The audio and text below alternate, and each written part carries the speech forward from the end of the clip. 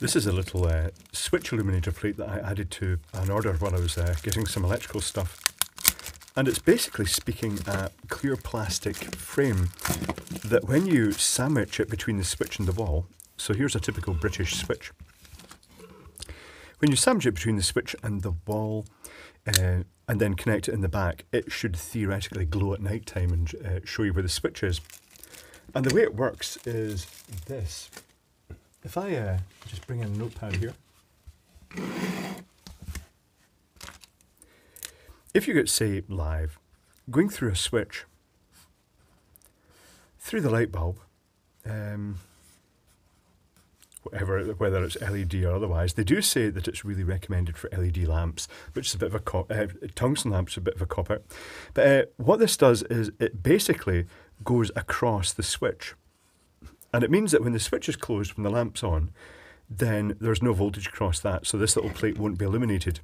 But when you turn the switch off, then 240 volts, in our case, the mains voltage.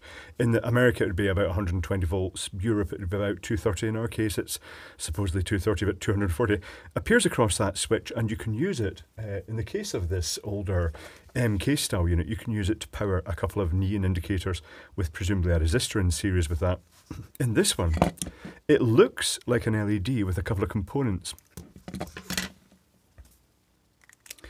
So let's open this up and see, well, should we try it first? No, we'll try it at the end, so let's open it up first. I'm quite intrigued to see what they're using for the circuitry. It doesn't look very complicated. I can see what looks like a diode and a resistor and the LED. The LED is pointing up into a sort of light guide, is the best way to describe it. And I'm not sure if these angular bits are specifically designed to help spread the light out. Maybe even that angled edge is supposed to help spread the light. I'm not sure. We'll find out how evenly it lights it later on when we try it. If you're doing it with two-way switching, it goes across the strappers. That was rather easy to come off. I wasn't expected to come off that easy. Is the circuit board going to come out? The circuit board is glued in. Do I really want to do this? Oh, it's out now. So what have we got? We've got a LED, we've got a diode and a resistor. Let's bring the notepad in and reverse engineer this. It's not really going to take long to reverse engineer, is it? One connection is going to the resistor. Oh, and then it's going straight to the LED, so the diode must be in line with the other. No, it's not. Oh, right, okay. I think I know what's happening here. Let's bring the meter in and test that.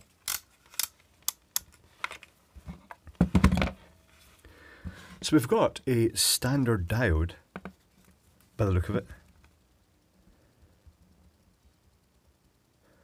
Yep. And I think that diode's actually across the LED. So one connection is going over to there. There's glue on that LED. And the other one is going to this leg, perhaps. I'll have to bite through the glue here. Oh, I'm not getting through the glue. It really is glued thoroughly in. Yeah, so the diode is across the LED. The resistor, little magnifying glass here, 3303.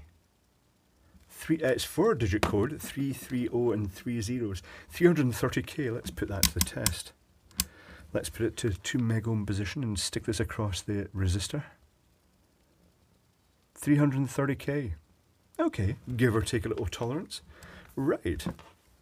So theoretically we can work out then, well the circuit diagram of this is, 2 wires come in, one is going straight to the LED.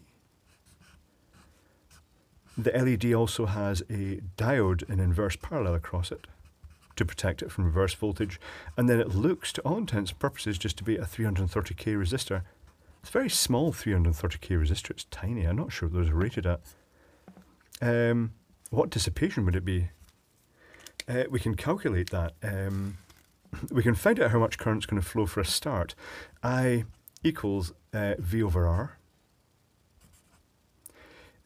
So that would be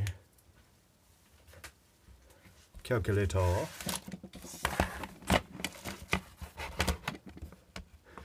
That would, in our case, that would be 240 volts. 240 volts divided by 330k equals 0.7 milliamps. It's less than 1 milliamp. So that's 0.73 milliamps, say.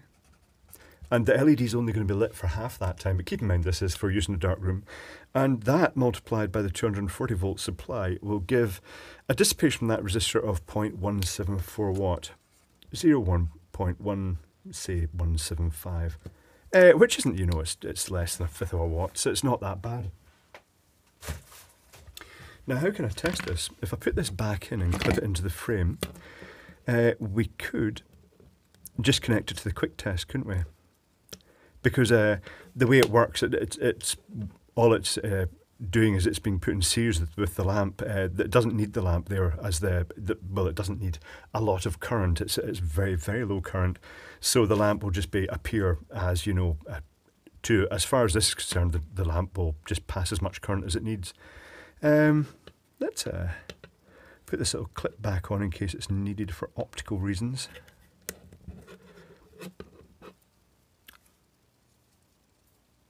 So that's it, I think that's it. It's not very complicated. And then I shall power it up. I've got an older one of these which doesn't work anymore, which had a green neon in it, and it was quite nice, but the green neons don't last a huge length of time, so it's still probably drawing current but doesn't light up. But that one's built into the switch, so this shouldn't go bang, it should light. Oh, it's not very bright at all, but then it isn't intended to be. So I'm going to turn this light off and remove the automatic. That is just not visible at all. It's barely visible. Hold on. Okay, I will say that there's a slight glow around the edge, but most of the light is actually just firing straight out the top, as you can see there. It's pretty much as you see. That's what I'm getting here. So there's not much light at the bottom, but I suppose it'll do the job. It'll guide you to the switch. If anything, the neon's the neon's not brighter, is it? The white one looks.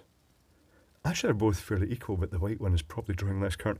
Rather a harsh, cold white. I thought they could have used a softer colour like blue or green as the identifier.